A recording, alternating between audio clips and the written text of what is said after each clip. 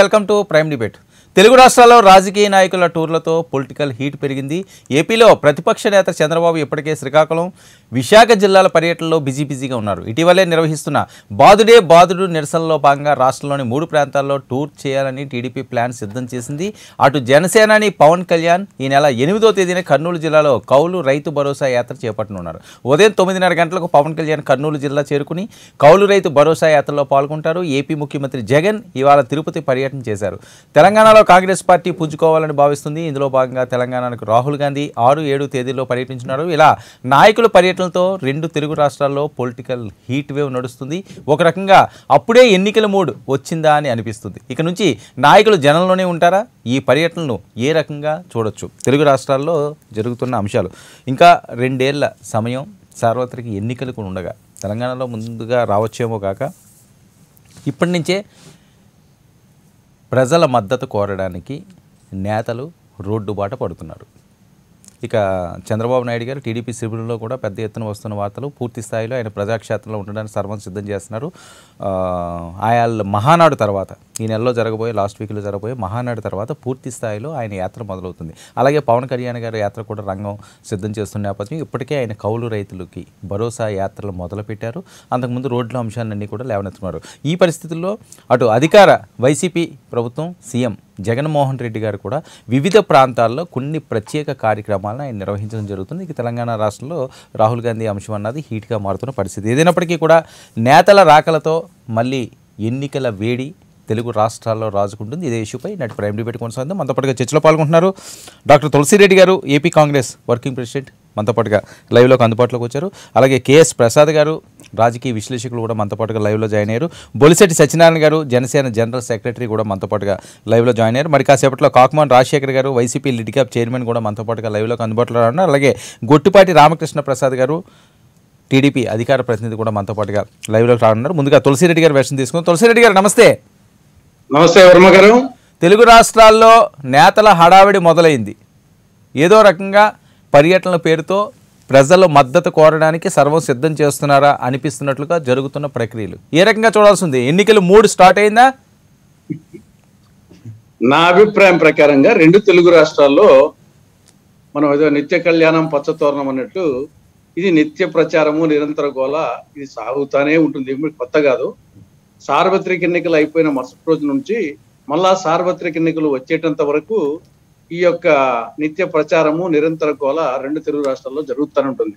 మరి మిగతా రాష్ట్రాల్లో మనకు వచ్చేసి అంత పూర్తిగా తెలియదు, కానీ ఇది నాకు తెలిసి ఇప్పుడు ఏం కొత్త కాదు. ఇది ఎన్నికలు అయిపోయిన మరుసటి రోజు నుంచి మళ్ళా ఎన్నికలు వచ్చేటంత వరకు ఈ గోళ పెళ్లింటి కాడ కుక్కల గోళ ఉన్నట్టు జరుగుతూనే ఉంటుంది. కాబట్టి ఇది పెద్ద కొత్త కాదని నా అభిప్రాయం. ఏంటి సార్, నేతలు తిరుగుతుంటే మీరు ఏవో వాటితో పోలుస్తున్నారు? ఇది నేను ఒకరని కాదు, ఒక పార్టీ గురించి కాదు. ఏం నేతలు అందరం తిరుగుతాం, మేము తిరుగుతాంలా?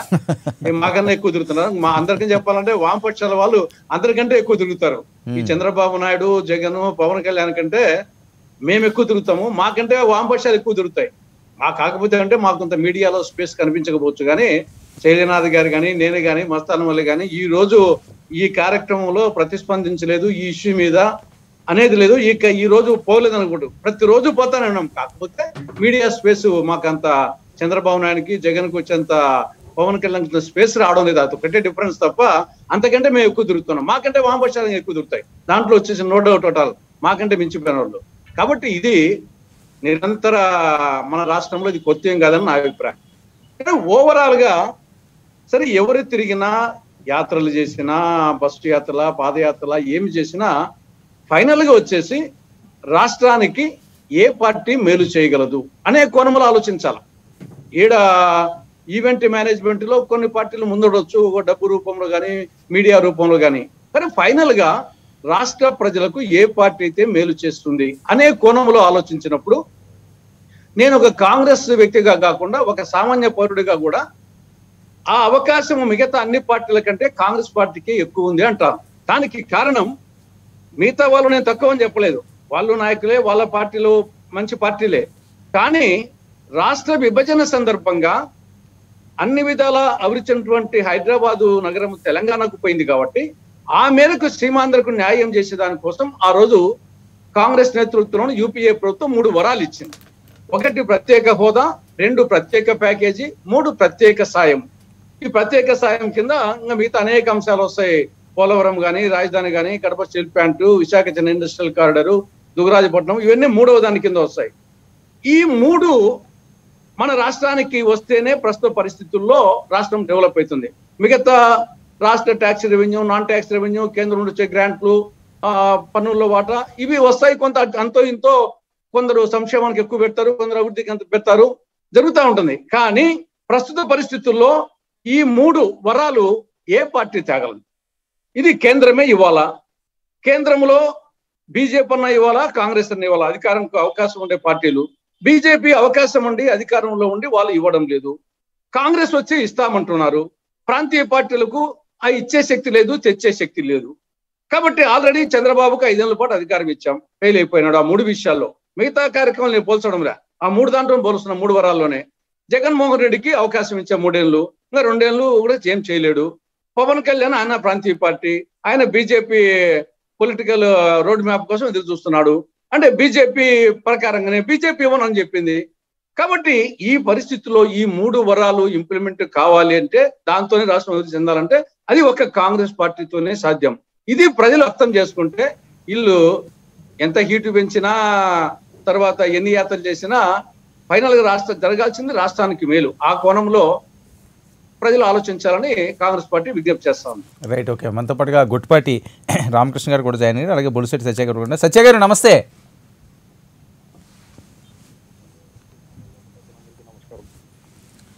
సార్ మీ ఆడియో రావట్లేదు, ప్లీజ్.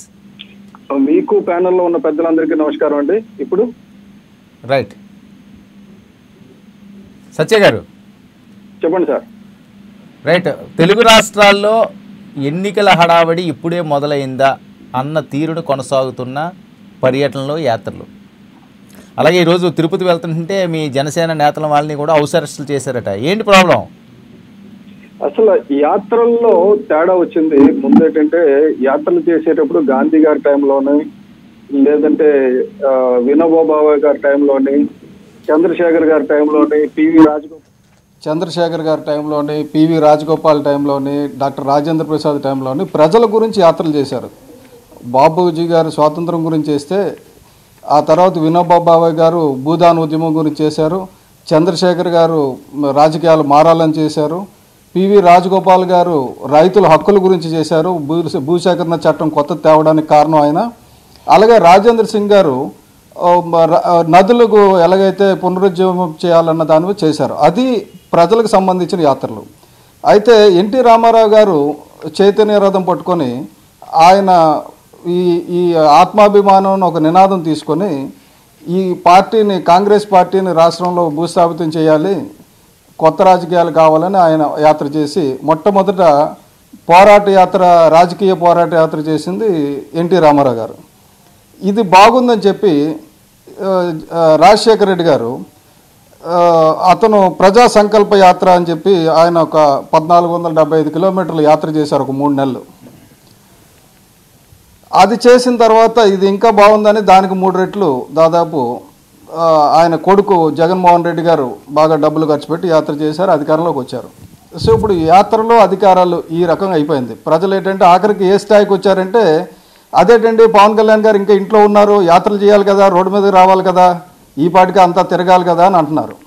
అంటే మనిషి తిరగాల, మనిషి తాలూకా సంకల్పం తిరగాల, మన మనిషి తాలూకా ఆశయాలు తిరగాల, పార్టీ తాలూకా సిద్ధాంతాలు ప్రజల్లోకి వెళ్ళాలా అన్నది చూస్తే సిద్ధాంతాల గురించి యాత్ర చేసిన వాళ్ళు ఎవరు లేరండి. చంద్రబాబు నాయుడు గారు కానీ, జగన్మోహన్ రెడ్డి గారు కానీ, ఆయన తండ్రి గారు కానీ ఎవరు కూడా సిద్ధాంతాల గురించి చేసిన వాళ్ళు లేరు. ఎన్టీ రామారావు గారు ఇక్కడ ఆత్మాభిమానం దెబ్బతింటున్నది, ఇష్టం వచ్చినట్టు ముఖ్యమంత్రులు మారుస్తున్నారు ఢిల్లీలో కూర్చొని అని చెప్పి కాంగ్రెస్కి వ్యతిరేకంగా ఆయన చేశాడు. అతను సక్సెస్ అయ్యారు. అతను కొంతవరకు దాన్ని సమర్థించవచ్చు. మిగతా యాత్రలన్నీ కూడా అధికారం గురించి చేసిన యాత్రల కింద వస్తాయి. అయితే పవన్ కళ్యాణ్ గారు చేసిన యాత్ర అది ఒక పోరాట యాత్ర, ప్రజా హక్కుల గురించి. ఆయన ఇప్పటివరకు చేసిన ప్రతి యాత్ర కూడా ప్రజల తాలూకా హక్కుల గురించి చేశారు తప్ప స్వార్థానికో సొంతానికో చేయలేదు. అది ప్రజా హక్కుల పోరాట యాత్ర మొట్టమొదట ఆయన చేసింది. కానీ తర్వాత లాంగ్ మార్చ్ కానీ అది భవన నిర్మాణ కార్మికుల గురించి చేసింది. అలాగే రైతుల గురించి చేసిన యాత్రలు, ఇప్పుడు కౌలు రైతుల గురించి చేస్తున్న యాత్ర. ఇక్కడ ఏదో ఇవ్వడానికి వెళ్తున్నారు తప్ప ఏదో పుచ్చుకోవడానికి చేయడం లేదు ఆయన. నెక్స్ట్ ఇది రాజకీయ సందర్భం కూడా కాదు, ఇమీడియట్గా ఎలక్షన్ వచ్చేస్తున్నాయి మనకి ఎలక్షన్లో బెనిఫిట్ కావాలని చేసింది కూడా కాదు. జగన్మోహన్ రెడ్డి గారి లాగా ఓదార్పు యాత్ర అని చెప్పి ఎక్కడ ఎవరు చనిపోయినా ఇది మా నాన్న గురించే చనిపోయారు, రాజశేఖర రెడ్డి గురించే చనిపోయారు అని చెప్పి అబద్ధాలాడి ప్రజలను మోసం చేసేది కాదు. ఎందుకంటే కౌలు రైతులు చనిపోయింది చాలా క్లియర్గా ఒక సంస్థ స్టడీ చేసి ఇచ్చింది. దాన్ని మళ్ళీ రైట్ టు ఇన్ఫర్మేషన్ యాక్ట్ కింద ప్రతి జిల్లాలో ఎంతమంది కౌలు రైతులు చనిపోయారో వివరాలు తీసుకున్న తర్వాత దాదాపు 3,000 మంది కౌలు రైతులు చనిపోయారు, గుర్తించలేదు. అంటే చనిపోయిన వాళ్ళు గుర్తించిన వాళ్ళు 3,000 మంది ఉన్నారని చెప్పి యాత్ర చేసి ఎవరికైతే జగన్మోహన్ రెడ్డి గారు డబ్బులు ఇవ్వలేదో పట్టించుకోలేదో వాళ్ళందరికీ ఈయన వెళ్ళి ఇప్పుడు డబ్బులు ఇస్తూ ₹1,00,000 ఇస్తూ గుర్తు చేస్తున్నారు ప్రభుత్వానికి ఇక్కడ చనిపోయిన వాళ్ళు ఇంతమంది ఉన్నారు. మొదటి యాత్రలో 31 మంది తీసుకొస్తే రెండో యాత్రలో 41 మందిని తీసుకొస్తే 130 మంది ఇప్పుడు అనంతపురంలో చనిపోయిన వాళ్ళు వివరాలన్నీ ఇస్తున్నారు. ఇచ్చిన తర్వాత ప్రతి ఒక్కరి అకౌంట్లోనే డబ్బులు వేస్తున్నారు.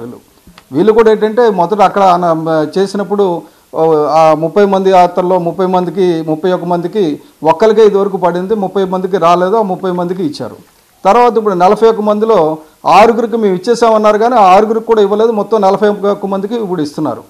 ఇలాగ 130 మంది. ఇదేంటంటే ప్రభుత్వం చేయాల్సిన పనిని గుర్తు చేస్తున్నది జనసేన పవన్ కళ్యాణ్ గారు.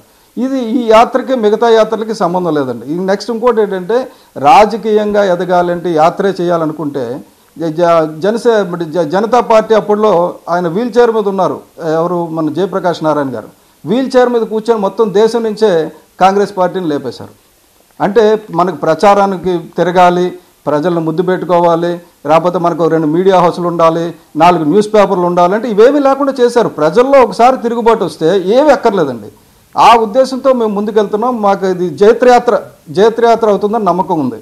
Right, okay. మనతో పాటు గుడ్పాటి రామకృష్ణ గారు అలాగే కాకుమాన్ రాజశేఖర్ గారు కూడా జాయిన్ అయ్యారు. రామకృష్ణ గారు గుడ్ ఈవినింగ్ సార్. మీ ఆడియో మ్యూట్లో ఉన్నది వస్తుంది, చెక్ చేయరా? మ్యూట్లో లేదు సార్. Right, okay.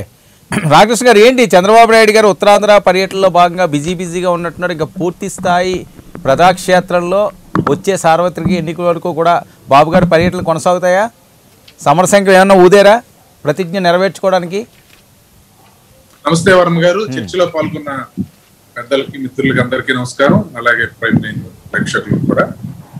ఇప్పుడు తెలుగుదేశం పార్టీ ఎన్నికల కోసం పనిచేసే పార్టీ కాదు, అధికారం కోసము పనిచేసే పార్టీ కాదు.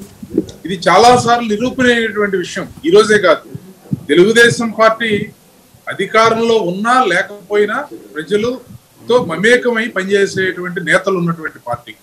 సందర్భంలో చాలా సందర్భాల్లో రాష్ట్రాల్లోనే కాకుండా ప్రపంచవ్యాప్తంగా ఉన్న తెలుగు వారికి ఏ కష్టం వచ్చినా నష్టం వచ్చినా నిలబడినటువంటి పార్టీ తెలుగుదేశం పార్టీ.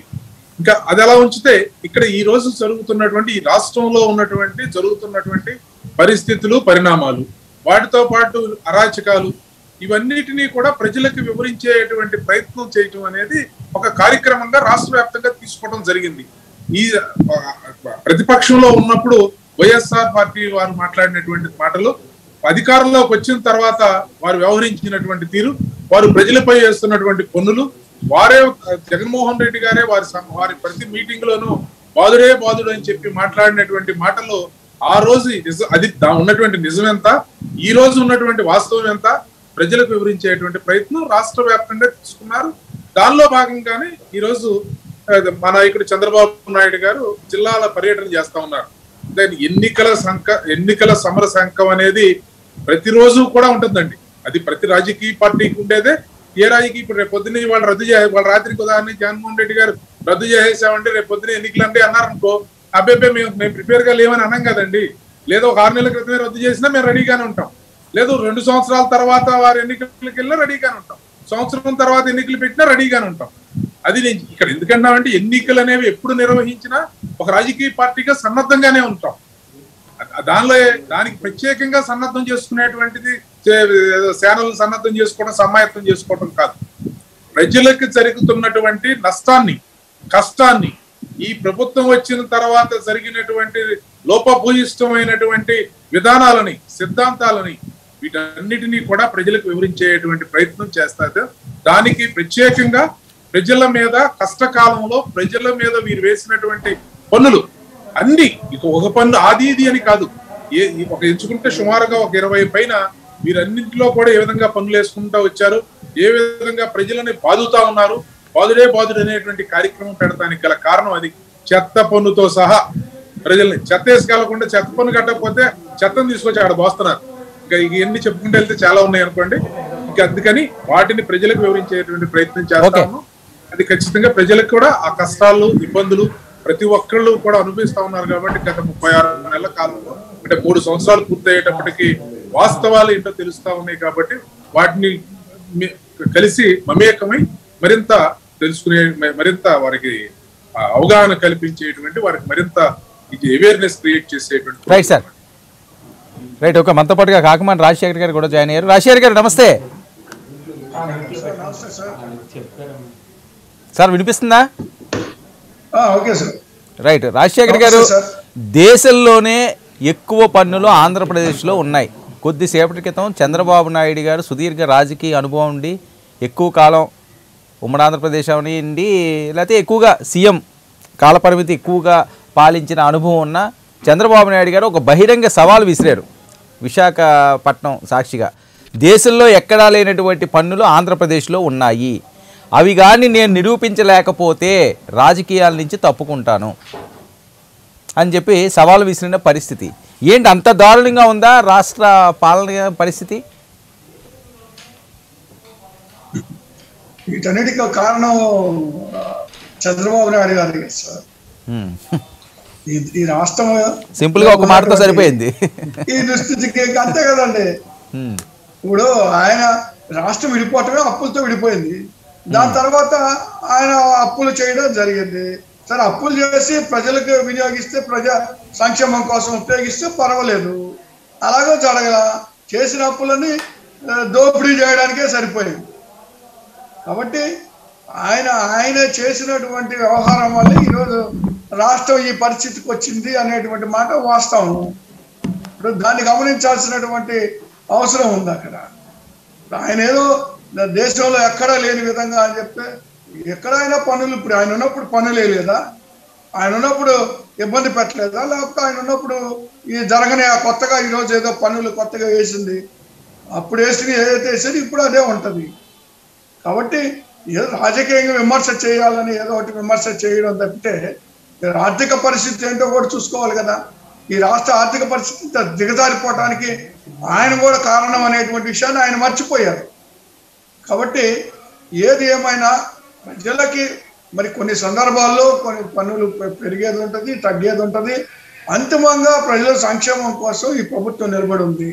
ఇప్పుడు కొన్ని అంశాల్లో కొన్ని ఇబ్బందుల వల్ల కొన్ని మరి జరిగితే జరిగి ఉండవచ్చు. అంతేకాని ఒక విషయం మీద అడ్డం పెట్టుకొని అన్ని వ్యవస్థల్లోనూ అన్నిట్లోనూ రాష్ట్ర ప్రభుత్వం ఈ విధంగా ఉంది, ఆ విధంగా ఉందని, నేను రిజైన్ చేస్తానని.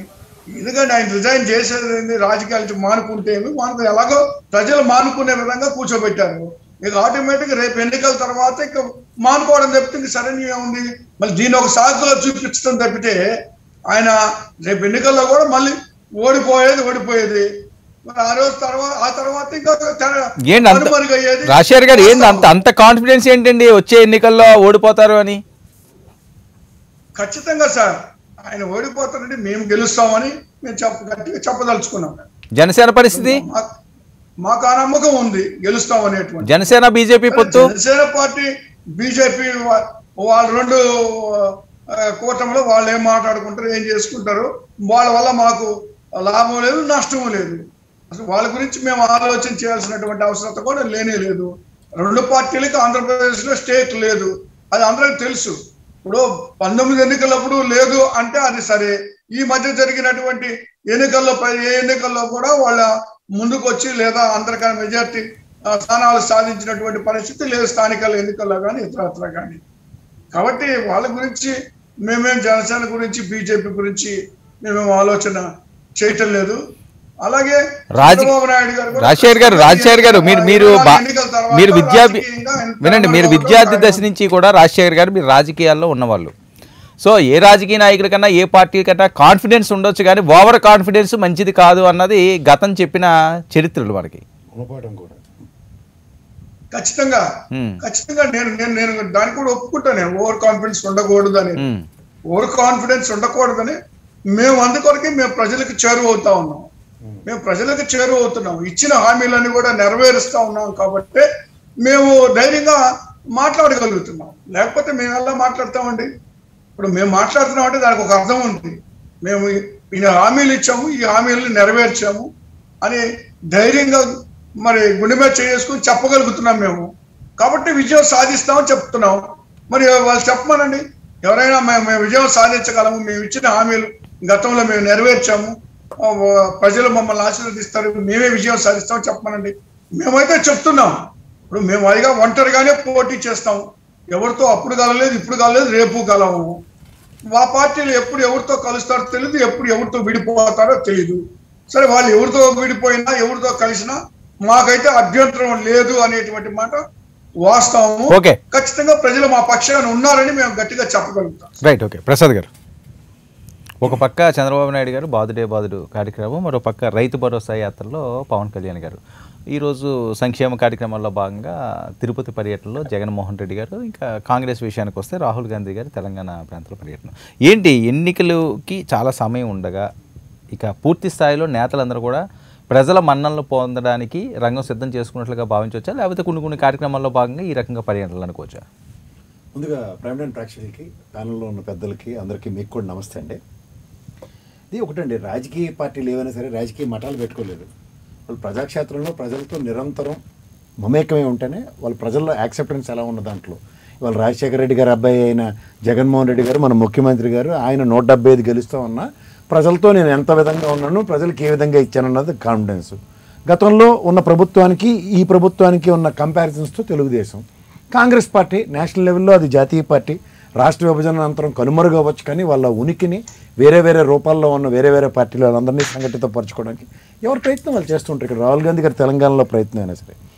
సో ఇవన్నిటికీ ఇవాళ బాదుడే బాదుడు ఇలాంటివన్నీ నేను చూస్తూ ఎందుకు ఇది ఈ విధంగా జరుగుతుంది, ఇలా ఎవరికైనా ఇంత వెసులుబాటు ఎందుకు ఎక్కడి నుంచి వచ్చింది, ప్రతి ఒక్కళ్ళు ఒక 3-4 ఇష్టం వచ్చినట్టు స్టేట్మెంట్లు ఇచ్చేస్తున్నారు. దాన్ని బట్టి ఏంటవుతుంది, సెంట్రల్ గవర్నమెంట్ నుంచి ఇవాళ chief సెక్రటరీస్ని, concerned IAS ఆఫీసర్స్ని food down చేస్తూ సెంట్రల్ గవర్నమెంట్ తీసుకున్న దాంట్లో కంపారిజన్ చేసుకుంటూ నేను 2014 నుంచి బడ్జెట్లు ఫాలో అవుతూ వస్తున్నాను.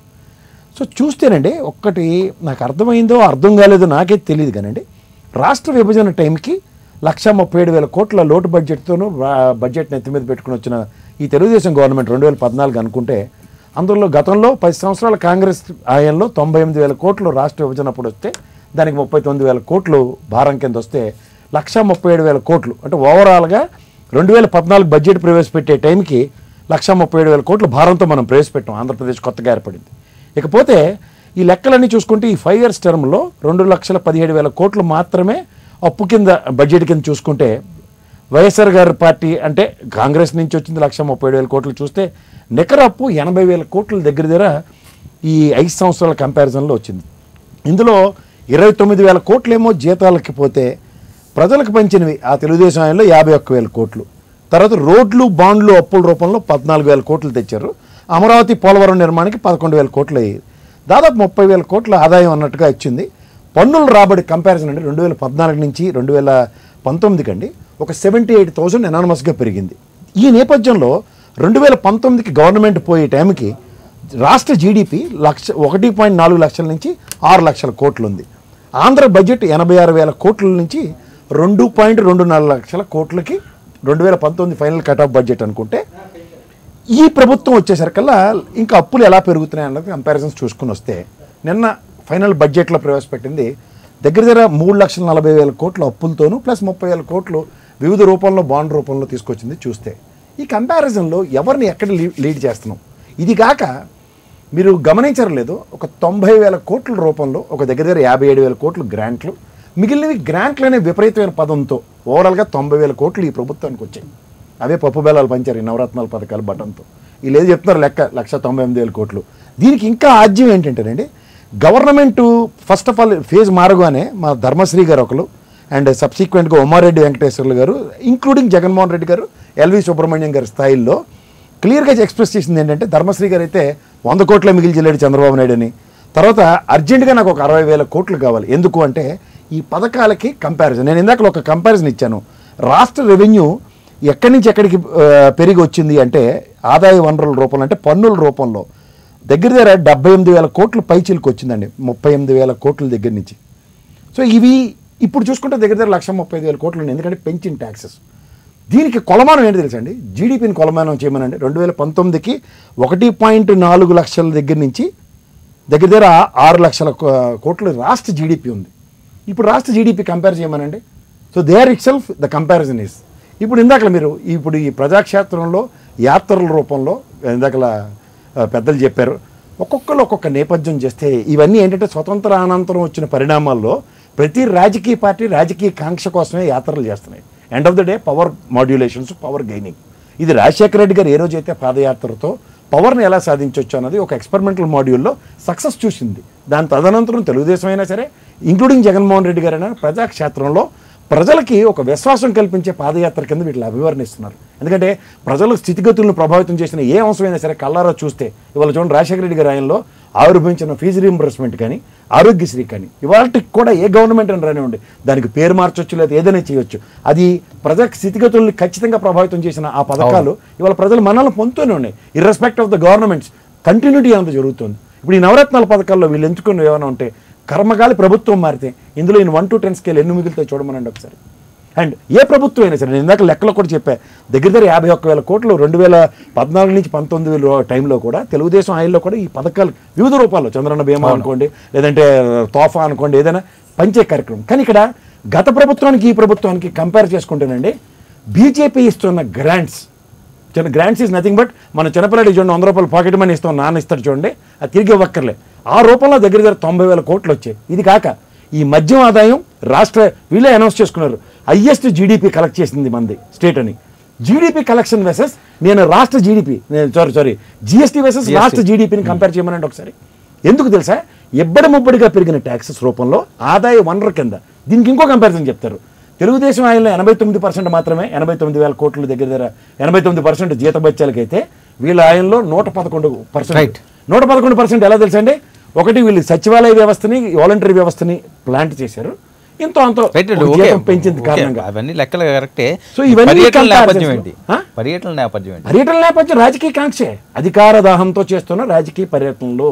ఇందులో ఎవ్వరికీ అతీతం కాదు. ఇవాళ పవన్ కళ్యాణ్ గారు ప్రజల్ని చైతన్యవంతపరచడానికి ఉదాహరణకి ఒక 5 కోట్ల రూపాయలు అంటే దగ్గర 500 మందికి ఒక్కొక్క ₹1,00,000 చొప్పున ఇస్తున్న పథకంకి ఏంటంటే అచేతనంగా ఉన్న రైతుకి ఎవరైతే మన సెంట్రల్ గవర్నమెంట్తో ఉన్న ఆ కిసాన్ క్రెడిట్ ఏదో ఉన్న దానికి ప్రకారం రావాల్సిన కౌలు రైతుల పరిరక్షణార్థం మిగిలిన వాళ్ళని అడ్రస్ చేస్తున్న నేపథ్యంలో ప్రభుత్వ పరంగా కూడా 1-2 వెసులుబాట్లు ఏముంటే అవి కూడా పరిరక్షిస్తూ వాళ్ళకి ఇస్తున్న నేపథ్యాన్ని, అంటే అచేతనంగా ఉన్న వ్యవస్థలో చైతన్యపరచడానికి అపోజిషన్ పార్టీలు ఎప్పుడు ఒక రోల్ ప్లే చేస్తూ ఉంటుంది. ఆ వైటల్ రోల్ని ఒక్కొక్కరు ఒక్కొక్క ఎడ్జిలో తీసుకుని వస్తున్నారు. ఇవాళ చంద్రబాబు నాయుడు గారైనా సరే ప్రజల స్థితిగతులను ప్రభావితం చేస్తున్న ఏ అంశమైనా సరే, నిత్యావసర వస్తువులు కానీ ధరలు ఎబ్బడి ముబ్బడికి ఏ విధంగా పెరిగాయి, ముఖ్యంగా పెట్రోలియం ప్రొడక్ట్స్.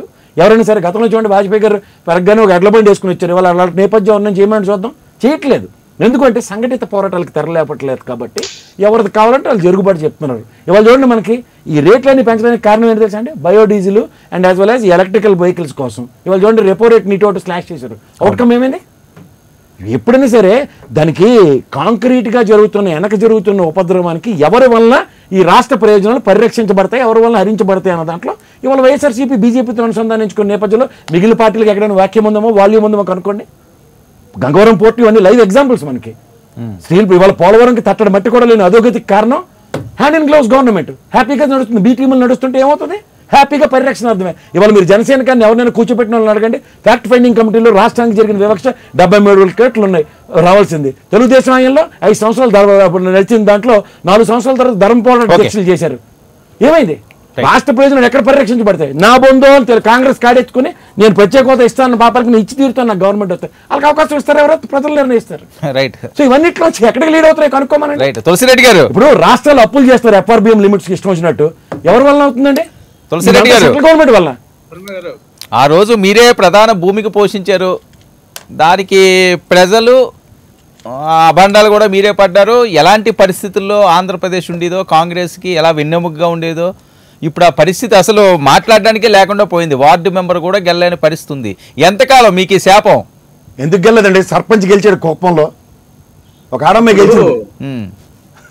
రాజకీయాల్లో బండ్లు ఓడలు కావడము, ఓడలు బండ్లు కావడము చాలా సహజం. దానికి అనేక ఎగ్జాంపుల్ చెప్పొచ్చు. మనము పెద్ద నాయకులు కానంటే ఇందిరాగాంధీ గారు ఓడిపోయారు, వాజ్పేయి గారు ఓడిపోయారు, నీలం సంజీవ్ రెడ్డి ఓడిపోయారు, ఎన్టీ రామారావు ఓడిపోయారు, జయలలిత ఓడిపోయింది, చంద్రబాబు ఓడిపోయారు, రాజశేఖర రెడ్డి గారి మిసెస్ ఓడిపోయింది, కేసీఆర్ ఓడిపోయినారు. ఈవెన్ రాజశేఖర రెడ్డి గారి ఫాదర్ రాజారెడ్డి వార్డు మెంబర్గా ఓడిపోయినాడు, వాళ్ళ అమ్మ జయమ్మ వార్డు మెంబర్గా ఓడిపోయింది. కాబట్టి ఇవన్నీ రాజకీయాల్లో బండ్లు బోడలు ఓడలు బండ్లు అనేక వ్యక్తులు చూసినా అయింది, పార్టీల పరంగా చూసిన. గతంలో వచ్చేసి మేము 94 నుంచి 2004 వరకు, ఇప్పుడు ఇంకా విభజన జరగలే కదా, మరి మేము అధికారం లేం కదా. 94 నుంచి 2004 వరకు 10 ఏళ్ల పాటు వచ్చేసి మేము ఓడిపోయాం. అప్పటికి విభజన అంశం కాదు కదా. అవును. కాబట్టి విభజన అనేది సరే ఆ రోజుకి వచ్చేసి అన్ని పార్టీలు ఇచ్చిన తర్వాత కాంగ్రెస్ కూడా ఇంత దారుణమైన పరిస్థితి లేదు కదండి. కొంచెం బడన ఎక్కువ ఓడిపోయినా అధికారులు లేకపోయినా ఇంత దారుణమైన పరిస్థితి లేదుగా. నాకు తెలిసి ఇప్పుడు విభజన ఫేజ్ అయిపోయి విభజన ద్వారా వచ్చిన వరాలు వచ్చేసి ఏ పార్టీ ఇంప్లిమెంట్ చేయగలదండి ఇప్పుడు ప్రధానమైనటువంటి అంశం. కాబట్టి విభజన అంశము ఫేజ్ అయిపోయింది అనమాట. కాబట్టి ఇప్పుడు ప్రధానంగా ఈ రాజకీయ నాయకులు కానీ ప్రజలు కానీ మీడియా కానీ ఏదో యాత్రలు చేస్తే అధికారంకి వస్తాము అని ఒక అభిప్రాయం అనేది ప్రజల్లో కొంత ఉంది. ఇది కానీ నాకు తెలిసి దీనికి రెండు వైపులా ఉన్నాయి, నాణానికి బొమ్మ బొరుస అన్నట్లు. మరి ఈ దేశంలో ఎక్కువ రోజులు ముఖ్యమంత్రిగా ఉన్న జ్యోతిబాసు ఏ పాదయాత్ర చేయలే. ప్రజెంట్ నవీన్ పట్నాయక్ ఆయన ఎక్కడుంటే కూడా ఎవరు తెలియదు, అంత లో ప్రొఫైల్ ఉంటాడు. కానీ 5 సార్లు ముఖ్యమంత్రిగా ఏకఛత్రాధిపత్యంగా నవీన్ పట్నాయక్ పరిపాలిస్తున్నాడు. ఆయన ఏ పాదయాత్ర చేయలే. కరుణానిధి ఏ పాదయాత్ర చేయలే. జయలలిత ఏ పాదయాత్ర చేయలే. కాబట్టి పాదయాత్రలు చేయకుండా ఉండే వాళ్ళు చాలా మంది అధికారంలో ఉన్నారు. ఈవెన్ ఆంధ్రప్రదేశ్ ముఖ్యమంత్రుల్లో నీలం సంజీవ్ రెడ్డి కంటే ఈ రోజు జగన్మోహన్ రెడ్డి వరకు చూస్తే పాదయాత్రలు చేసింది 4 ఎన్టీ రామారావు, రాజశేఖర రెడ్డి గారు, చంద్రబాబు నాయుడు అండ్ జగన్మోహన్ రెడ్డి. మిగతా 13 మంది నీలం సంజీవ్ రెడ్డి గారంటే 13 మంది ఎవరు పాదయాత్రలు చేయలే. అటు వాళ్ళు పాదయాత్ర ముఖ్యమంత్రులు అయ్యారు. ప్రధానమంత్రుల్లో ఇంతకుముందు బొలిశెట్టి గారు చెప్పినట్టు ఒక చంద్రశేఖర్ ఒక్కడు పాదయాత్ర చేశారు తప్ప మిగతా నెహ్రూ కానుంటే ప్రజెంట్ మోడీ వరకు ఎవరు పాదయాత్రలు ఏం చేయలే. అద్వానీ చేసినాడు కానీ వాజ్పేయి చేయలేదు. కాబట్టి ఏదో అది ఒక యాత్రలు చేస్తేనే అది పాదయాత్ర బస్సు యాత్ర ఏదో ఒక యాత్ర చేస్తేనే అనేది రాంగ్ నోషన్. ప్రజల్లోకి ఎలా వెళ్తారు తులసిరెడ్డి గారు? ప్రజల్లోకి ఏ రకంగా వెళ్ళాలి? మీకా మీడియా లేవంటారు, పాదయాత్రలు అవసరం లేదంటారు, బస్సు యాత్రలు అవసరం లేదంటారు. మరి ప్రజల్లో ఏ రకంగా వెళ్తారు మీరు? ఇప్పుడు ప్రతి రాజకీయ నాయకుడు నిరంతరం యాత్ర చేస్తానే ఉంటాడంట.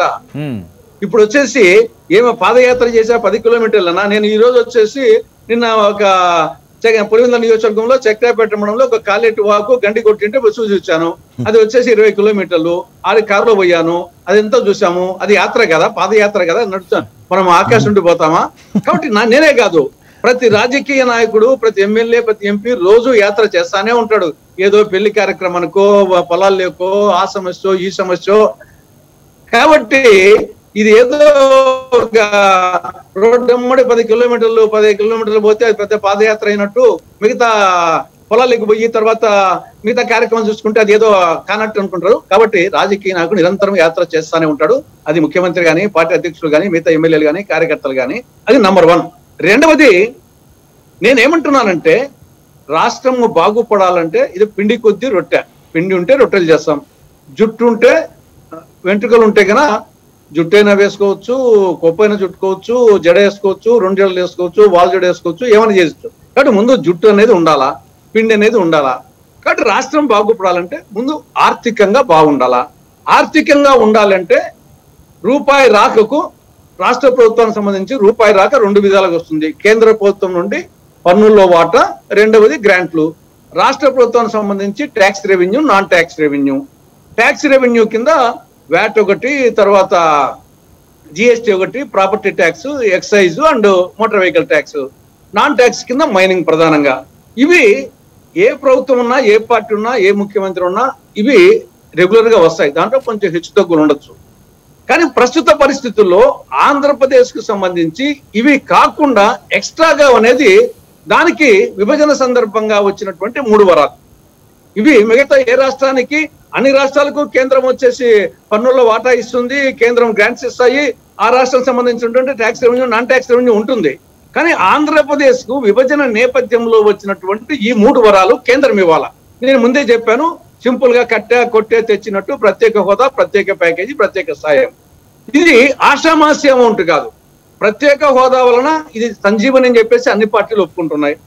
అదేవిధంగా ప్రత్యేక ప్యాకేజీ కింద రాయలసీమకు, ఉత్తరాంధ్రకు అది 24,350 కోట్లు పంపిస్తే బుందేల్ఖండ్ తరహాలో ఇప్పటికి వచ్చింది 1050, ఇంకా 23,000 చిల్లర రావాలా. తర్వాత వచ్చేసి మిగతా ప్రత్యేక సాయం కింద చాలా పెద్ద పెద్ద అమౌంట్లు ఉన్నాయి. ఇప్పుడు కడప జిల్లాలో స్టీల్ ప్లాంట్ ప్రత్యేక సాయం కింద వస్తే అది కడప జిల్లా మొత్తం వచ్చేసి నిరుద్యోగులకి ఒక వరం అవుతుంది. నాట్ ఓన్లీ కడప, రాయలసీమ, రాష్ట్రంలో అనేక ప్రాంతాల వాళ్ళకు. అదేవిధంగా దుగరాజపట్నం ఓడరేవు, రాజధానికి నిధులు, Polavaram project, Visakha Chennai industrial corridor, Visakha railway zone, Kakinada petrochemical complex, ఇవన్నీ పెద్ద పెద్ద అమౌంట్లు. ఇవి కేంద్రం రాష్ట్రానికి ఇవ్వాలా. కానీ 5 లక్షల కోట్ల రూపాయలు గాను ఇంతవరకు ఇచ్చింది 8 సంవత్సరాల్లో 20,000 కోట్లు. కాబట్టి అంత పెద్ద అమౌంట్ రావాలా. ఆ అమౌంట్ వస్తే ఆటోమేటిక్ గా సీమాంధ్ర స్వర్ణాంధ్ర అయిపోతుంది. దాంట్లో మీరు ముఖ్యమంత్రిగానా, నేను ముఖ్యమంత్రిగానా, ఈ జగన్మోహన్ రెడ్డి ఉన్నా, ఎవరున్నా, చంద్రబాబు ఉన్నా, పవన్ కళ్యాణ్ ఉన్నా, శైలనాథ్ ఉన్నా, సోమవీర్రాజు ఉన్నా, ఎవరున్నా అయిపోతుంది. కానీ తెచ్చే వాళ్ళు ఎవరు, తెచ్చే పార్టీ ఏది అంటే చిత్తశుద్ధి లేదంటారా? ఇప్పుడున్న పాలకులకు ఆ చిత్తశుద్ధి లేదా? అవకాశం లేదు అంటున్నాను. కాదు సార్, ఇప్పుడున్న పాలకులకు ఆ చిత్తశుద్ధి లేదా? హలో, ఇప్పుడున్న నాయకులకి ఆ చిత్తశుద్ధి లేదా? పాలకులకి వాళ్ళకు ఇది ఇవ్వాల్సింది కేంద్రం. ఇది ఇలా ప్రయత్నం లోపము ఉందని చెప్పడంలా, కానీ వీళ్ళకు తెచ్చే శక్తి లేదు, ఇచ్చే శక్తి లేదు. ప్రాంతీయ పార్టీలు ఏదైనా దేశంలో కాంగ్రెస్ పార్టీ మళ్ళీ రావాలి అంతేనా? హలో, దేశంలో కాంగ్రెస్ పార్టీ రావాలి, ఆంధ్రప్రదేశ్ స్వర్ణాంధ్రప్రదేశ్ కావాలంటే ఇది ఇంకా ఇన్ఎవిటబుల్. దానికి వచ్చేసి వేరే ఇప్పుడు చూశారు, కేంద్రంలో 8 ఏళ్లుగా బీజేపీ చూశారు, ఇంకా 2 ఏళ్ళు తప్పదు. రాష్ట్రంలో 5 ఏళ్ళు టీడీపీ చూసాము, 3 ఏళ్లుగా వైకాపా చూస్తున్నాము. రేపు వీళ్ళిద్దరు చెప్పిన వాళ్ళే కదా వచ్చేసి జగన్మోహన్ రెడ్డి కూడా నాకు అవకాశం ఇవ్వండి, కేంద్ర మెడలు ఉంచుతా అని చెప్పాడు. ప్రయత్నం చేసి ఉండొచ్చు, కానీ సాధ్యం కాలేదు కదా. బీజేపీ ముగిసిన అధ్యాయం అంటుంది, వాళ్ళు ఇవ్వడం లేదు. చంద్రబాబు నాయుడు అటు మిత్రపక్షంగా ఉండి, శత్రుపక్షంగా ఉండి 2 విధాలుగా ప్రయత్నం చేశాడు, సాధ్యం కాలేదు కదా. కాబట్టి వాళ్ళకి అవకాశాలు లేవు, వాళ్ళ ప్రయత్నం లోపం లేదని చెప్పడం లేదు. కానీ వాళ్ళకు తెచ్చే శక్తి గానీ ఇచ్చే శక్తి గానీ ప్రాంతీయ పార్టీకి లేదు. కేంద్రమే ఇవ్వాలా, బీజేపీ ఇవ్వాలా, కాంగ్రెస్ ఇవ్వాలా. బీజేపీ ఇవ్వనంటుంది, కాంగ్రెస్ ఇస్తా అంటుంది. ఇంకా ఇంతకంటే ఏమి ప్రజలకు వచ్చేసి రాష్ట్రం అభివృద్ధి చెందాలంటే ఈ ప్రత్యేక ఈ 3 అంశాలు రాకుండా వేరే విధంగా ఏ విధంగా డెవలప్ అవుతుంది ఆలోచించాలంటున్నాను నేను. ఓకే సార్, మీరు స్టేట్ లో మీరు గెలిస్తే సెంట్రల్ లో మీరు గెలాలి కదా, ఎక్కడి నుంచి చేస్తారు? మా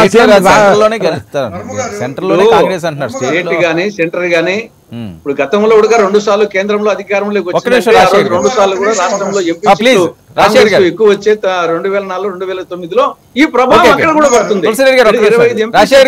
25 వచ్చాయనుకోండి, ఆటోమేటిక్ గా వచ్చేసి ఆ ఎఫెక్ట్ మొత్తం మీద పడుతుంది. సంఖ్య 25 కాంగ్రెస్ పార్టీ వాదన విచిత్రంగా ఉందండి. ఎంపీలు వచ్చాయనుకోండి, కాంగ్రెస్ పార్టీ వాదన ఎఫెక్ట్ వేరుగా ఉంటుంది కదా. ఇప్పుడు ఆంధ్రప్రదేశ్ కి ఏ మేరకు నష్టం చేయాలో ఆ మేరకు నష్టం చేసింది కాంగ్రెస్ పార్టీ. కాంగ్రెస్ పార్టీ చేసినటువంటి నష్టం వల్లే ఆంధ్రప్రదేశ్ కోలుకోలేని పరిస్థితుల్లో ఉన్నాయి. వాళ్ళు విభజించేటప్పుడు ఎప్పుడైతే విడగొడుతున్నారో ఆ రోజు ఏమైనాయి అంటే ఈ ప్రత్యేక ప్యాకేజీలు ఏమైనాయి, లేకపోతే ప్రత్యేక హోదాలు ఏమైనాయి, ప్రత్యేక సహాయాలు ఏమైనాయి, ఇవన్నీ చేసే కదండి విడగొట్టాల్సిందే. అడ్డగోలుగా విడగొట్టి గాలికి వదిలేసి ఆంధ్రప్రదేశ్ ని మరి ఈ మళ్ళీ వచ్చి ఇక్కడ మళ్ళీ మేము ఉంటే ఇలా చేసేవాళ్ళ, లేదా రేపు మేము వస్తే ఇలా చేస్తాం. వాళ్ళు ఉన్నప్పుడే కదా ఈ అన్యాయం జరిగింది, వాళ్ళు ఉన్నప్పుడే కదా ఈ నష్టం జరిగింది ఆంధ్రప్రదేశ్ కి. మరి ఇప్పుడు చిలక పలుకులు పలకడం ఏంటంటే ఈ నాశనం, ఈ కారణం ఆంధ్రప్రదేశ్ ని నాశనం చేసింది కాంగ్రెస్ పార్టీనే. ఆ పాపం వాళ్ళే కట్టుకున్నారు, అందుకే ప్రజలు వాళ్ళని తిరస్కరించారు. వాళ్ళకి ఎందుకంటే ఎక్కడ కూడా వాళ్ళకి ప్రజలు ఆదరించినటువంటి పరిస్థితి లేకపోవటానికి కారణం వాళ్ళు చేసినటువంటి నష్టం, వాళ్ళు చేసినటువంటి ద్రోహం ఆంధ్రప్రదేశ్ కి అంతా ఇంత కాదండి. కాబట్టి ప్రజలు వాళ్ళని నమ్మే పరిస్థితుల్లో ఇప్పుడు కాదు, ఇక రాబోయే రోజుల్లో కూడా ఎన్ని ఎన్నికలు జరుగుతాయో ఏ ఎన్నికలు కూడా వాళ్ళని ఆదరించే పరిస్థితి లేదు. కాబట్టి ఇప్పుడు జరిగిన నష్టం వాళ్ళ వల్ల జరిగిందని ఇప్పుడు కన్నా అంగీకరించి ప్రజలకు క్షమాపణ కోరాల్సినటువంటి అవసరం ఉంది కాంగ్రెస్ పార్టీకి. వర్మ గారు. రైట్. సత్య గారు చెప్పండి. వర్మ గారు. రైట్. సత్య గారు, ఎట్టి పరిస్థితుల్లోని కూడా వచ్చే ఎన్నికల్లో వైసీపీకి ఎదురే లేదు, ఎవరు ఎలాంటి ఫీట్లు చేసినా ఎలాంటి కార్యక్రమాలు చేసినా ప్రజల మద్దతు మాకే అన్నది చాలా ఓవర్ కాన్ఫిడెన్స్ అవనియండి, అది కాన్ఫిడెన్స్ అనుకుంటారో మరి. ఆయన అడిగితే ఆయన కూడా అటు ఇటు కాకుండానే సమాధానం చెప్పారు. వైసీపీ అయితే ఫుల్ స్ట్రాంగ్గా మేము సింగిల్గానే వెళ్తాం, సక్సెస్ అవుతాము, అసలు జనసేన బీజేపీ ఇలాంటి వాటిని పట్టించుకోవాల్సిన అవసరం లేదు, ఆ రేంజ్లో మా పార్టీ లేదు అని చెప్పి వాళ్ళు మాట్లాడే పరిస్థితి. వర్మ గారు బేసిక్గా ప్రజాస్వామ్యం మీద నమ్మకం లేదు. అంటే నాకు కాకుమాన్ గారు అంటే చాలా గౌరవం ఉంది, కానీ వాళ్ళు బాస్ ఇదివరకు 2019 ఎలక్షన్ కానీ సబ్సిక్వెంట్గా జరిగిన ఎలక్షన్స్ కానీ కనీసం నామినేషన్ వేసే పరిస్థితిలోనే ప్రజలు లేకుండా చేసిన పరిస్థితి. ఎవరైతే ఓట్లు వేయలేదో వాళ్ళకి రేషన్ కార్డులు కట్ చేసే పరిస్థితి. ఇప్పుడు ఇంటింటికి వాలంటీర్ అని చెప్పి 50 ఏళ్ళకు ఒక వాలంటీర్ని పెట్టి రోజు కౌన్సిలింగ్ చేస్తున్న పరిస్థితి. కానీ ఏది ఏమైనా సరే ఈరోజు 2018 నుంచి 2020 వరకు ఎంబీఏలు ఎంటెక్లు చేసిన వాళ్ళకి విద్యా దీవెన ఇవ్వలేదు. 20,000 ఇస్తామని చెప్పి 10,000 ఇచ్చారు పాతది. అలాగే కొత్తది డబ్బులు అసలు ఇవ్వలేదు వాళ్ళందరికీ. అంటే చదువుకున్న వాళ్ళకి విద్యా దీవెన అని చెప్పి అడ్వర్టైజ్మెంట్లే తప్ప వాళ్ళకి ఎయిడెడ్ కాలేజీల్లో ఉంటే లేదని, రాకపోతే డైరెక్ట్గా అలాట్మెంట్ కాకుండా మేనేజ్మెంట్ కోటాలో సీట్ వస్తే వాళ్ళకి ఇవ్వనని. అంటే మీరు చదువుకోవడానికి అవకాశం ఇవ్వక వాళ్ళు మేనేజ్మెంట్ సీట్లో కూడా తెచ్చుకుంటే వాడిని డబ్బున్నోడు కింద లెక్కేసేసి వాడికి ఇవ్వాల్సింది ఇవ్వకుండా ఆపడం, ఇటువంటివన్నీ చేశారు కదా. ఇప్పుడు నిజంగా జగన్మోహన్ రెడ్డి గారు పాదయాత్ర చేయాల్సింది ఇప్పుడండి. ఇప్పుడు జగన్మోహన్ రెడ్డి పవన్ కళ్యాణ్ గారు మిగతా వాళ్ళు కాదు, పాదయాత్ర చేయాల్సింది జగన్ గారే. ఎందుకంటే బాదుడే అని అప్పుడులో పెట్రోల్ రేటు మన రాష్ట్రంలో ఎందుకు 5 రూపాయలు ఎక్కువ ఉంది, మన పక్క రాష్ట్రాల్లో ఎందుకు 5 రూపాయలు తక్కువ ఉంది, కాలేజ్ ఫీజులు ఎందుకు ఎక్కువ ఉన్నాయి, స్కూల్ ఫీజులు ఎందుకు ఎక్కువ ఉన్నాయి, కరెంటు బిల్లులు ఎందుకు ఎక్కువ ఛార్జ్ చేస్తున్నారు, కరెంట్ ఛార్జీలు ఎందుకు ఎక్కువ వసూలు చేస్తున్నారు, ఇంటి పన్నులు ఇంత ఎక్కువగా ఉన్నాయి అన్న అతను ఆ పన్నులు పెంచడంతో పాటు చెత్త పన్ను వేసి పైపచ్చ బొత్స సత్యబాబు అంటారు, అప్పుడు మున్సిపల్ శాఖ మంత్రిగా ఉన్నప్పుడు ఆయన మేము పన్నులు పెంచలేదు, ఇంటి వాల్యూ పెంచాం, దాని ప్రకారంగా పన్ను పెరుగుతుంది అంటాడు. ఏమైంది, నా ఇంటికి వచ్చే బిల్లు పన్ను ఖరీదు ఇదివరకు నేను 12,000 కట్టేవాడిని, ఇప్పుడు 22,000 కడుతున్నాను. అంటే పెరిగిందా లేదా? ఇదివరకు కరెంటు బిల్లు 4,000 వచ్చేది, ఇప్పుడు 6,000 వస్తుంది. పెరిగిందా లేదా? కాబట్టి అన్నీ పెంచుతూ పోయి బాదుడే కార్యక్రమం ఈయన డబల్ బాదుడు చేస్తూ ఇప్పుడు కానీ ప్రజల్లోకి వెళ్తే సెక్యూరిటీ లేకుండా హోమ్ అరెస్టులు చేయకుండా డెఫినెట్గా ప్రజలు బాగుతారు. ఇప్పుడు అంత కాకపోతే ఒక ఫెసిలిటీ ఏంటంటే 150 కాదు 170 సీట్లు కూడా రావచ్చు జగన్మోహన్ రెడ్డి గారికి. ఏంటంటే ప్రజాస్వామ్యయుతంగా కాకుండా వాళ్ళ ఓట్లు వాళ్ళ డబ్బాలు వాళ్ళే వేసుకునే కార్యక్రమం చేసుకుంటే, గత ఎన్నికల కమిషనర్ లాగా ఈ ఎన్నికల కమిషనర్ కూడా పడుకుంటే అలాగే జరుగుతుంది. ఇంకా అప్పుడు ప్రజాస్వామ్యం లేదు. అది అది అది పాలెగాళ్ళ రాజ్యం అంటారు చూసారు, అలాగే వాళ్ళు ఇష్టం వచ్చిన ఓట్లు వాళ్ళు వేసుకోవచ్చు. నిజంగా ఈ రోజు ఎన్నికలు అంటూ జరిగితే అడ్రస్లు ఉండవండి, డిపాజిట్లు ఉండవు వైసీపీకి. ఇప్పటికిప్పుడు ఎన్నికలు జరిగితే వైసీపీకి డిపాజిట్లు ఉండవు ఆంధ్రప్రదేశ్ లో, ఇది జనసేన స్టేట్మెంట్. సార్ వీళ్ళని ఆడలేక మధ్యలో ఓడు అన్నట్టుంది. వీళ్ళకేమో మేము ప్రజలకు మేలు చేసాం కాబట్టి మేము ధైర్యంగా మేము గెలుస్తాం. వాళ్ళకి దమ్ము ధైర్యం ఉంటే మేము గెలుస్తామని చెప్పానండి. ఆ దమ్ము లేదు వాళ్ళకి, గెలుస్తామని చెప్పేటువంటి దమ్ము లేదు, ధైర్యం లేదు. కాబట్టి ఇప్పటికిప్పుడు ఎన్నికలేని ఎప్పటికప్పుడు అదే చెప్తారు. ఇప్పుడు వచ్చే ప్రభుత్వం ఏర్పాటు చేస్తుంది, మీకు 23 సీట్లు కూడా రావు, మీకు 15. జనసేన ప్రభుత్వం ఏర్పాటట రాజశేఖర్ గారు, చాలా బాగుంటుందండి.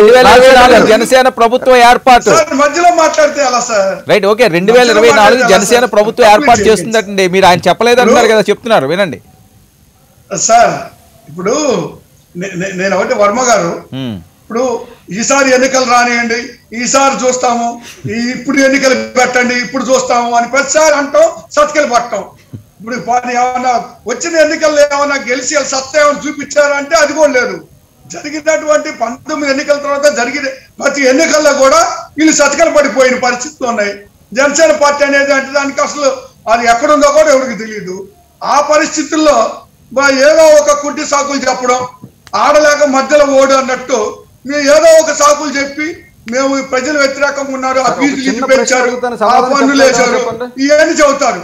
రేపు ఎలక్షన్లు వచ్చినప్పటికి ప్రజలు ఆటోమేటిక్ గా మమ్మల్ని మేము చేసినట్టు మంచిని గురించి వాళ్ళు మమ్మల్ని ఆదరిస్తారు. మళ్ళీ ఇప్పుడు వెళ్ళిపోతారు. మళ్ళీ ఈసారి ఎన్నికలు మేము అది చేస్తాం ఇది చేస్తాం అంటాం. మీరు ఏ ఎన్నికలు వచ్చినా కూడా ధైర్యంగా మేము గెలవగలము అని చెప్పమనండి, అప్పుడు ఒప్పుకుంటాం, మేము గెలవమనండి. అంతేగాని ఊరగా మేము ఎన్ని చెప్పినా ఎన్ని చేసినా మళ్ళీ మీరు వైసీపీ గెలుస్తుంది, వాళ్ళు అరాచకం చేస్తున్నారు, అవి చేస్తున్నారు, ఈ చేస్తున్నారు అని సాకులు ఎత్తుకోవద్దు. అరాచకాలు చేసి గెలిచే పని అయితే, అలజడి చేసి గెలిచే పని అయితే ఏ పార్టీ అధికారంలో ఉంటే ఆ పార్టీ ఎప్పుడు గెలుస్తూనే ఉంటుంది. ఇంకా ఇప్పుడు గత 5 సంవత్సరాల్లో పార్టీ ఉన్న పార్టీ ఆటోమేటిక్ గా గెలిచే అధికారంలో ఉండేవాళ్ళు కదా, మేము వచ్చే అవకాశం ఏముంది? ప్రజల తీర్పు ఎవరైనా శిరస వహించాల్సిందే. ప్రజల తీర్పుని అవమానకరంగా మాట్లాడొద్దు. ప్రజలు ఇచ్చినటువంటి తీర్పుని శిరస వహించి తిరిగి ప్రజల మధ్యలో ఉండి నిత్యం ఎన్నికల్లో గెలవడానికి ప్రయత్నం చేయాలా, ప్రజల మనసుని గెలవడానికి ప్రయత్నం చేయాలా, ప్రజల పక్షాన నిలబడాలా, ప్రజల కోసం పోరాటాలు చెయ్యాలా, నిత్యం ఉండాలా. సీజనల్ పాలిటిక్స్ చేసి అప్పుడప్పుడు బయటకు వచ్చి ఆ తర్వాత బంకర్లోకి వెళ్ళిపోయి మేము అధికారంలో ముఖ్యమంత్రి కావాలనే కోరిక లేదని వర్మ గారు చిన్న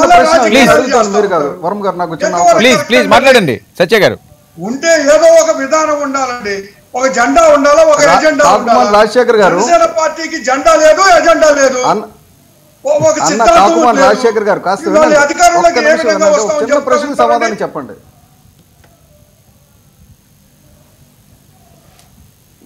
ఉద్యోగస్తులకి సిపిఎస్ రద్దు చేస్తా ఉన్నారు, టీచర్లని పర్మనెంట్ చేస్తా ఉన్నారు, ఎయిడెడ్ స్కూల్స్ అందరికీ కూడా ప్రభుత్వ పాఠశాలలో హోదా కల్పిస్తా ఉన్నారు, పన్నులు తగ్గిస్తా ఉన్నారు, కరెంటు ఛార్జీలు తగ్గిస్తా ఉన్నారు, పెట్రోల్ డీజిల్ రేట్లు తగ్గిస్తా ఉన్నారు. ఏమి తగ్గించకుండా మళ్ళీ మీకు ప్రజలు ఓట్లు వేస్తారని ఎలాగనుకుంటున్నారండి? ఈసారి మీ ఓట్లు మీరు వేసుకోవాలి తప్ప ప్రజలు ఒక్క ఓటు కూడా మీకు వేసే పరిస్థితి లేదు. మీ పరిస్థితి ఎలాగుందంటే ఇవాళ ఇప్పుడు భయభ్రాంతులు ఇదివరకు చేశారు, ఇక భయభ్రాంతులు చేయడానికి కూడా అవకాశం లేదు. ఎందుకంటే ప్రజలు ఇదివరకు భయపడ్డారు, ఇప్పుడు ప్రజలు నిజం తెలుసుకున్నారు, తిరగబడుతున్నారు. నేను ఇదివరకు 100 సార్లు చెప్పాను, రంగస్థలం సినిమాల లాగా ఊర్లో ప్రతి గ్రామంలో తిరగబడుతున్నారండి. ఈ రోజు ప్రతి గ్రామంలో తిరగబడుతున్నారు. మీ ఎమ్మెల్యే వచ్చిపోసుకుంటూ పారిపోయాడు. ఎందుకు పారిపోతున్నారంటే ప్రజల దగ్గరికి వెళ్తే నిలదీస్తున్నారు. మీరు వేసేసాం, బట్టలు నొక్కేసాం, డబ్బులు వెళ్ళిపోయినా అన్నారు. ఈ డబ్బులు వెళ్ళిన దానికంటే 3 రెట్లు అదేమి వసూలు చేసేస్తున్నారు. ఇంటి పన్నులని, చెత్త పన్నులని, ఆ పనికిమాలని లిక్కర్ మీదేమో డబ్బు పెంచేసి ఇవన్నీ చేసిన తర్వాత మీకు ఓటేస్తారని ఎలా అనుకున్నారండి? మీరు కనీసం పెట్రోల్ రేటు తగ్గించారా? మీ ముఖ్యమంత్రి చెప్పాడు కదా, పక్క రాష్ట్రం కంటే మన 5 రూపాయలు ఎక్కువ ఉంది మనకని. ఇప్పుడు పక్క రాష్ట్రం కంటే 15 రూపాయలు ఎక్కువ ఉంది. మీకు ఓటేస్తారా? ఏం మొహం పెట్టుకొని అడుగుతారండి? ఏం మాట్లాడటానికైనా సిగ్గు ఉండాలి కదండి. పబ్లిక్ లోకి వచ్చి మాట్లాడేటప్పుడు మీరు వెళ్ళి మీరు రాజశేఖర్ జగన్మోహన్ రెడ్డి చెప్పండి, సార్ ఉమ్మేసేస్తున్నారు మొహం మీద, ఇది బాగలేదు, ఇంటి పన్నులు పెంచడం, చెత్త పన్నులు పెంచడం, కరెంట్ ఛార్జీలు పెంచడం, స్కూల్ ఫీజులు రీఎంబర్స్మెంట్ ఇవ్వకపోవడం, ఒకటే 100 ఉన్నాయి మీకు. మీరు ఎలా ఏ మొహం పెట్టుకొని వెళ్తారు ప్రజల దగ్గర ఓట్ల గురించి? ఈసారి మేము ప్రజలకు మేలు చేస్తాం కాబట్టి మేము ధైర్యంగా వెళ్తాము. మీరు పార్టీ అమ్ముడుపోయే పార్టీ కాబట్టి మీరు వెళ్ళలేరు. ఇప్పుడు నేను చెప్పిన అబద్ధాలా? అయిపోదు. ఇప్పుడు నేను చెప్పిన అబద్ధాలా? ఒక మాట చెప్పండి, నేను చెప్పిన అబద్ధాలని స్వతంత్రంగా మీరు గెలిచినట్టు ఒక్క మాట స్ట్రైట్ గా. ఇప్పుడు మీరు అన్ని కరెంట్ ఛార్జీలు పెంచలేదు, స్కూల్ ఫీజులు పెంచేసాం, చెప్పండి ఒకసారి. పెంచేదానికైనా మరొకటి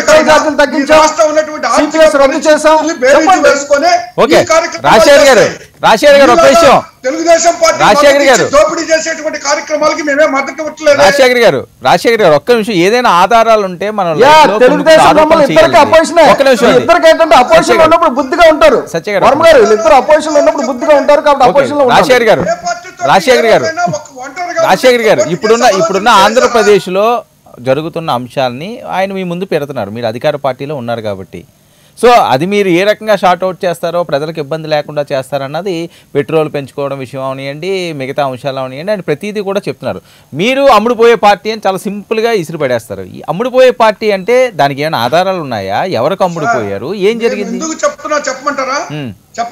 చెప్పండి. రేట్ల గురించి మాట్లాడమనండి. చూడండి, ఇప్పుడు పెట్రోల్ తగ్గించాడా, డీజిల్ తగ్గించాడా, కరెంట్ తగ్గించాడా, ఏం తగ్గించాడు, ఎందుకు ఓటేయాలి అడగండి. అడుగుతారు ప్రజలు. ఈ రోజు ఉన్నటువంటి రేటు రేపు ఉండదు, ఎల్లుండి ఉండదు. అనేకమైన మార్పులు దేశం మొత్తం జరుగుతూ ఉంది. అవునా? పెట్రోల్ పెంచేది కేంద్ర ప్రభుత్వం. 100 రూపాయలు గొడవ పెట్టినది 120 రూపాయలు ఉన్నాయండి. అరే ఇక ఏం అందులో మీ స్టేట్ ట్యాక్స్ ఎక్కువ ఉందండి. మీ స్టేట్ ట్యాక్స్ లిక్కర్లోనే ఎక్కువ ఉంది, పెట్రోల్ లోనే ఎక్కువ ఉంది, కరెంట్ లోనే ఎక్కువ ఉందండి. ఎలాగండి వర్మ గారు వీళ్ళు ఇన్ని ఆరోపణలు చేశారండి. ఈ ఇన్ని ఆరోపణలు చేసినా మరి ఎందుకు వీళ్ళని ప్రజలు తిరస్కరిస్తున్నారు, మమ్మల్ని ఎందుకు ఆదరిస్తున్నారు?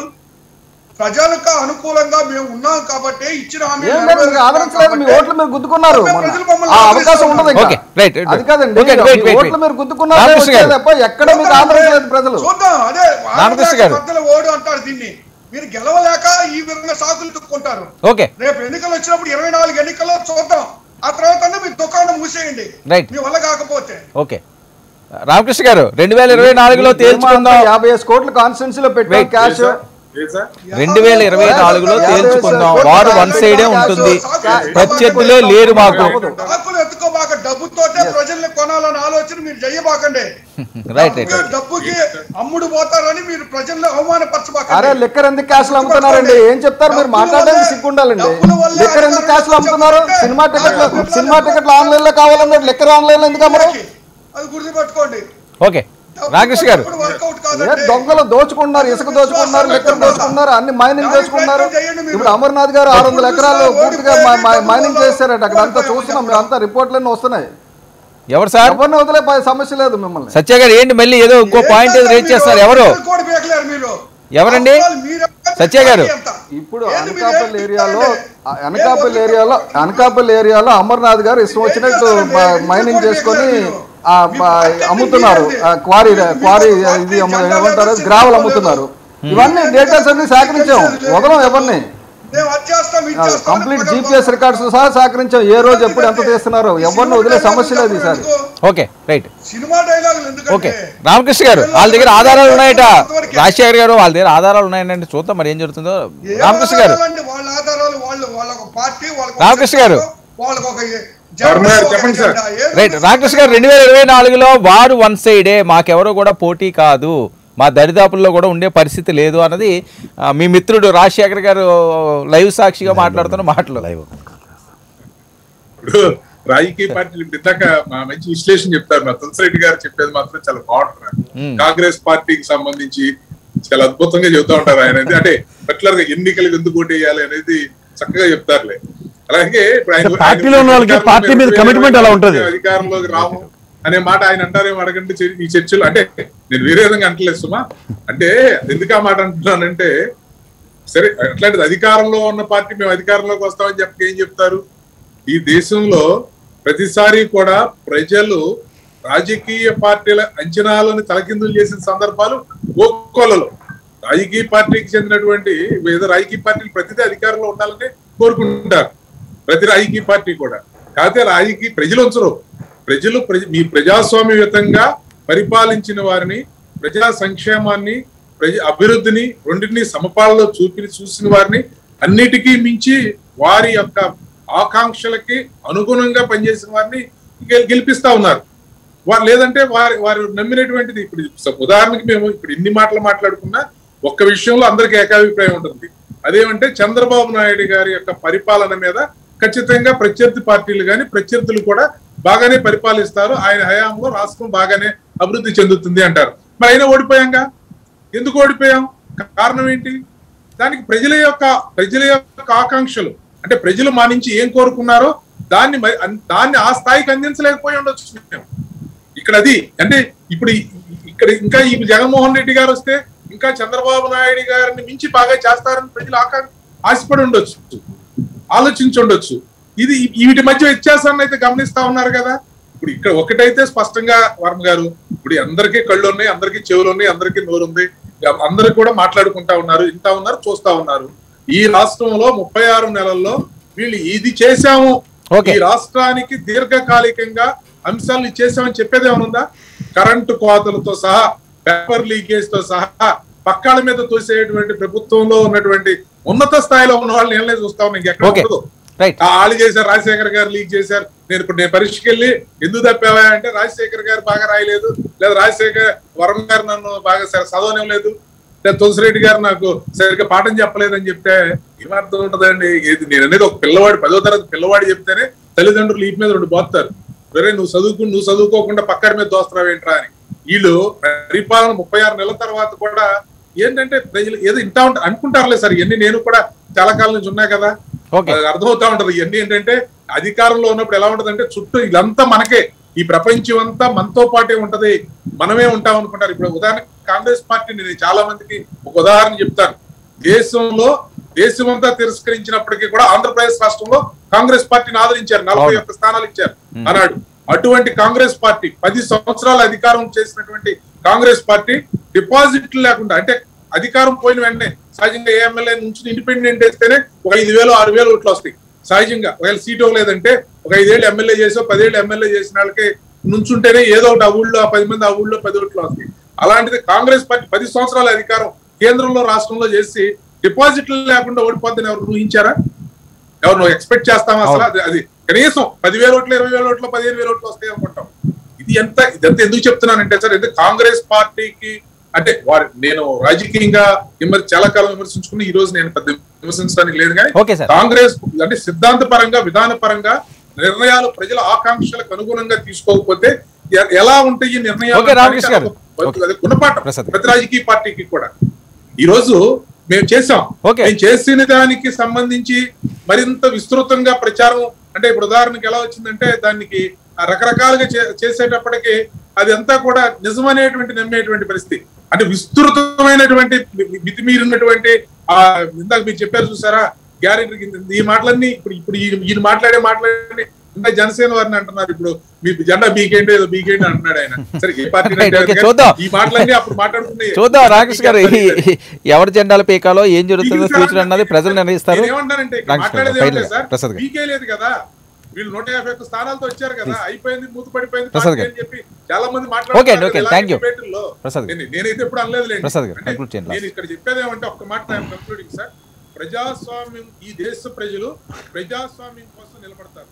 ప్రజాస్వామ్యం కోసం ఇక్కడ ఈ ప్రభుత్వానికి అవతల వాళ్ళకి వెసులుబాటు ఎందుకు వచ్చిందంటే వీళ్ళు చేస్తుంది 3 పనులు. ఒకటి బటన్ నొక్కామా, ఎల్లో మీడియాని తిట్టామా, మూడోది బాబు గారి మీద నెపం నెట్టామా. ఈ 3 జరుగుతున్నప్పుడు ఇంక పాలన విషయంలో ఎవరైనా చర్చించడానికి ప్రతిరోజు ఒక అవకాశం కుదురుతుంది. ఎంతకన్నా ఏం ఉండదు. డిబేట్లోకి వచ్చి రావడంతోనే చంద్రబాబు నాయుడు గారిని ఆపాదించడం, గత ప్రభుత్వం ఫెయిల్ చేసిన ఈ రోజుకి కూడా వాళ్ళని నెత్తి మీద వేసుకుని తిరుగుతున్నారు.